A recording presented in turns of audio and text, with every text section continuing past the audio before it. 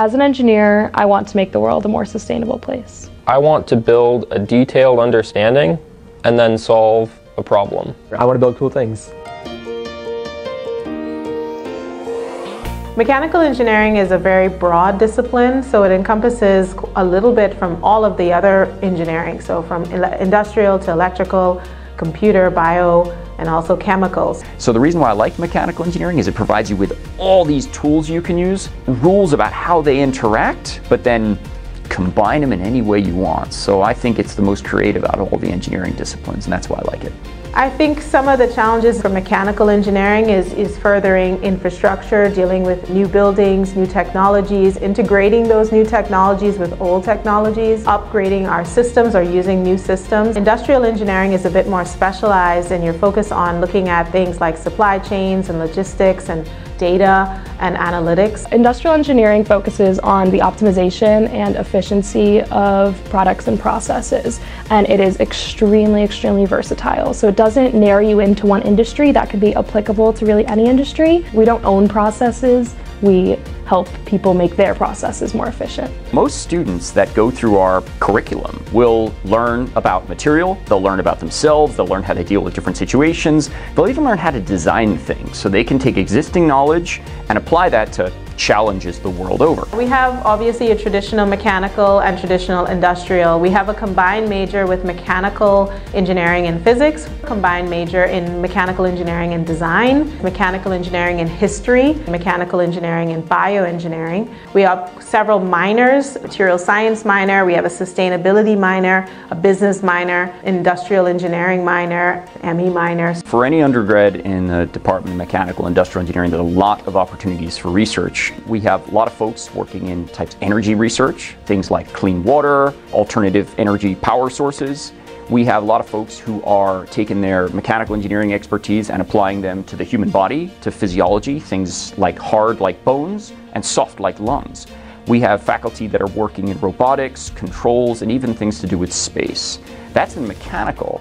And in industrial, we have a lot of really interesting topics to do with, say, operations research, supply chain, human factors engineering, how humans interact with different machines.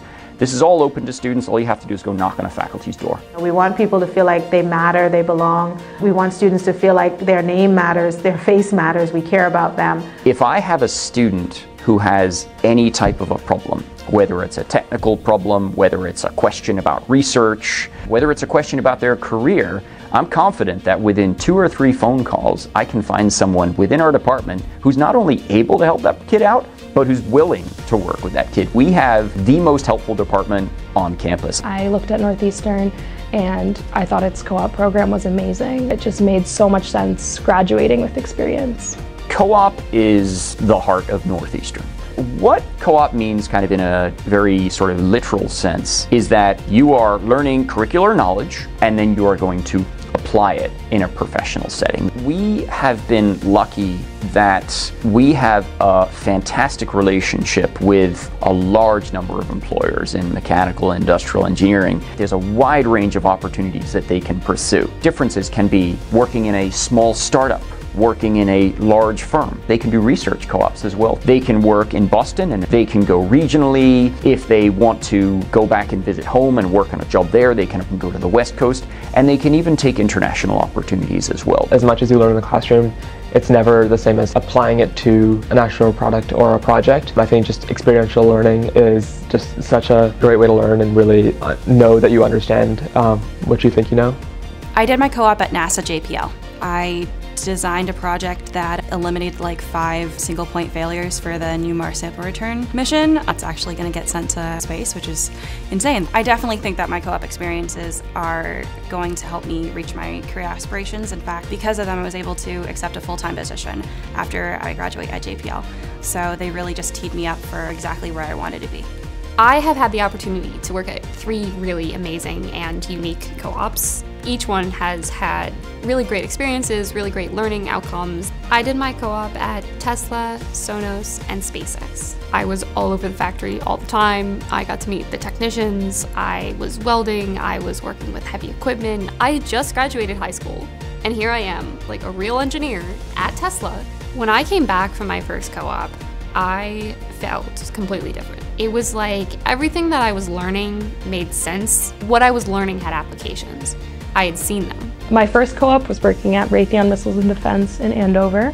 I was an operations specialist. When you get there, you're presented with all the different projects you can work on and you pick what you want to do. Very open there, which was awesome. So I worked alongside the quality team there. So we worked on building the circuit cards that go into missiles and radars. You want that to have 100% quality, which obviously you'll never reach, but if those don't work, you've got a serious problem. I worked on the quality team there, and I also worked on one of the missiles that we built at the facility. It's my second co-op. I am working for a company called Dalkia Energy Solutions. So it's an American subset of Electricity de France, which is a huge electricity company in Europe. We do energy efficiency projects, whether that be turning all your incandescent and fluorescent lights into LEDs, installing solar panels, EV chargers, turning your boilers into more energy efficient boilers, all of those kinds of things. Mix of energy, a little bit of construction, but really what I'm doing is project management for them. Capstone allows students to, again, take a concept to start off with, and they can take it all the way to prototype, a successful working prototype. Projects come from a variety of sources. They can come from research, from faculty, from industrial sponsored, and what we're really proud of is the students also self-propose projects that they would like to work on. So my capstone project that me and my team are currently working on is a dust cover for JPL. So currently when JPL launches their telescopes, they redesign the dust cover each time. So we're trying to make a one size adapts to all design. I really feel that, we've learned a lot through our time at Northeastern, and this is our chance to show all of it into one really big project that takes a semester and a half. We see the culmination of that 6 months later, and we have a big capstone day where we celebrate the students, allow them to show it off. The energy is high, and I'm really excited to have the students have a new way to spotlight their work.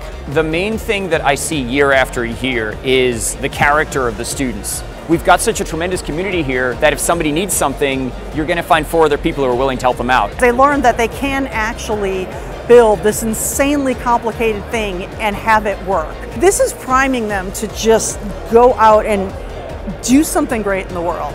We see capstone starting freshman year as this big thing that you work up to, and as a freshman you're looking at these seniors doing these incredible projects and wondering how you'll ever have the skills or knowledge to do any of it.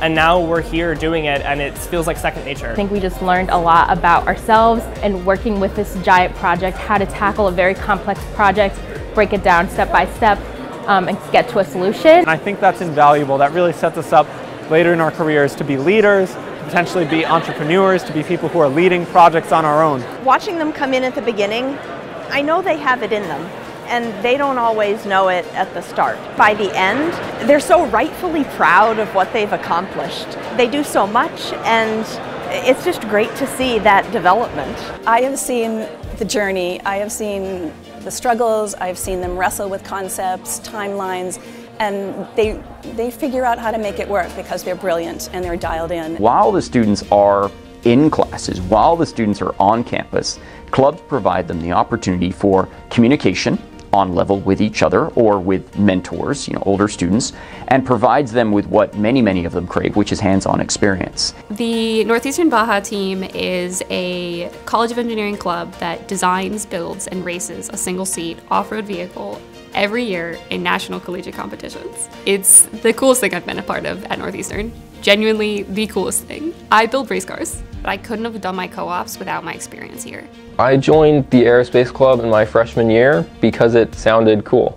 They build rockets and I wanted to build rockets. The aerospace club presents so many interesting applications of things that you may have kind of encountered in classes or on co-op, and it presents the opportunity for people to really dive into those things without any sort of barrier in terms of prior experience. My independent research was born out of the aerospace club and my involvement there. In my sophomore year, one of my fellow students asked me about what forces and moments the rocket structure would experience in flight, and no one had a very good answer to that. I went to Professor Goldstone.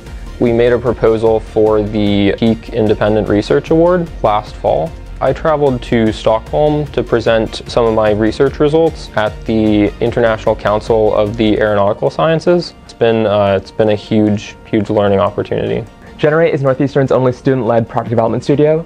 So in Generate, we take on clients and we work on their projects for a semester, and then we give them something great at the end. So some projects I've worked on a medical device, I've worked on a guitar accessory, makeup container that's supposed to be more accessible, and I'm currently working on a solar array for a boat. We started off, we met with our client, be like, what types of things would you like? What are you worried about? What do you want to really stand out about the device? The process really got to know the client, know the problem, did our research.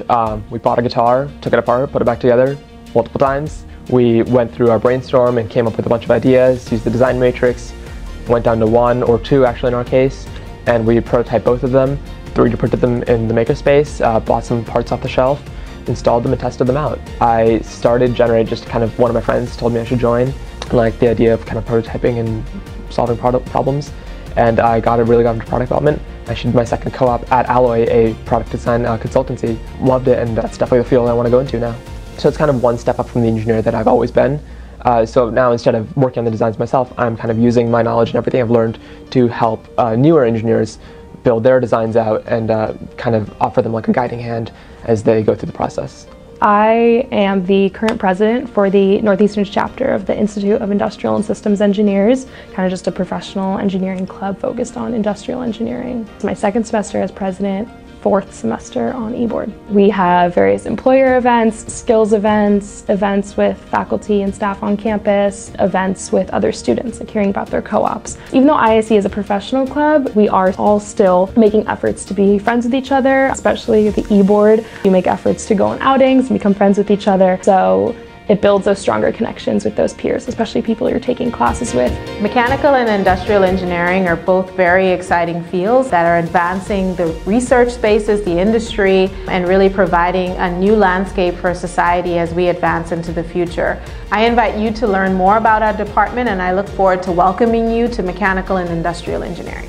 When I think of the mechanical and industrial engineering department, the word that comes to mind is character. Helpful. Leadership. When I think of the mechanical engineering department, I think of people who have my back.